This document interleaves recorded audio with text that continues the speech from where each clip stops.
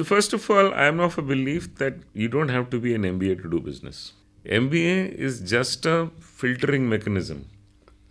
That, okay, there are 50,000 people who applied, I've got 60 seats, we will take 60 who do the best.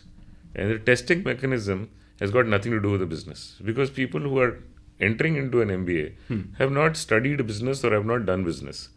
So you test them on basic aptitude and not on business skills.